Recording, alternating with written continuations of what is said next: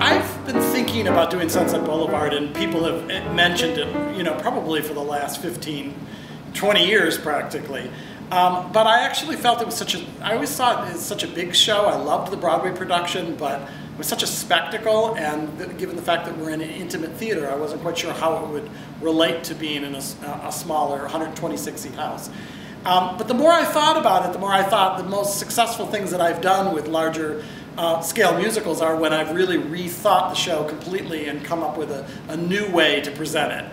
And I realized that the story itself is actually a very small story, that it's really a chamber opera, and not really such a big full-blown Broadway musical. Even though the production in New York was spectacular, it was really more about watching the sets dance than actually the numbers of characters in the show. It's actually, most of the scenes in the show are broken down to two or three people in one scene. And primarily, most of it takes place at Norma Desmond's mansion.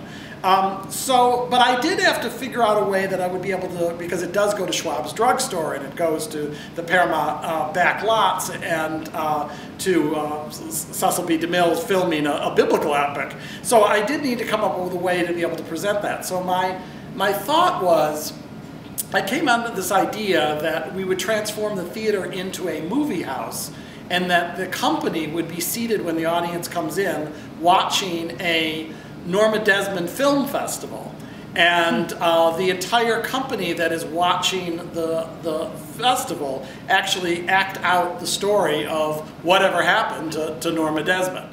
Well, I do think that there are a lot of moments in the show that people remember from the show and from the movie that I do need to be true to that character that Billy Wilder created.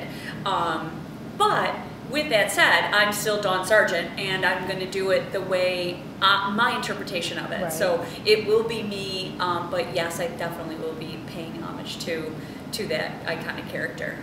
For me, the most exciting thing about approaching the material is seeing it in a new way. Yeah. To actually take something that is such an iconic show, big Broadway show, and then take it to something that we're not trying in any way to miniaturize what was done in New York. It is really a completely new version of Sunset Boulevard. Yeah. So that's what's exciting for me. For me, it is about playing the character of Norma Desmond and being able to sing those wonderful songs that Andrew Lloyd Webber wrote. They're just gorgeous, and I can't wait to sing them.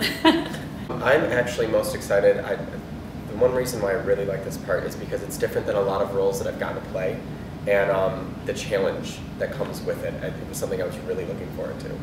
It's probably the biggest role you've ever played, yeah, isn't it? Yeah, absolutely. you hardly ever leave the stage. Yeah, very much so. The ironic thing about with working on this material is the realization that the central character of Norma Desmond is really not on stage that much, but it goes to show you it's all about moments.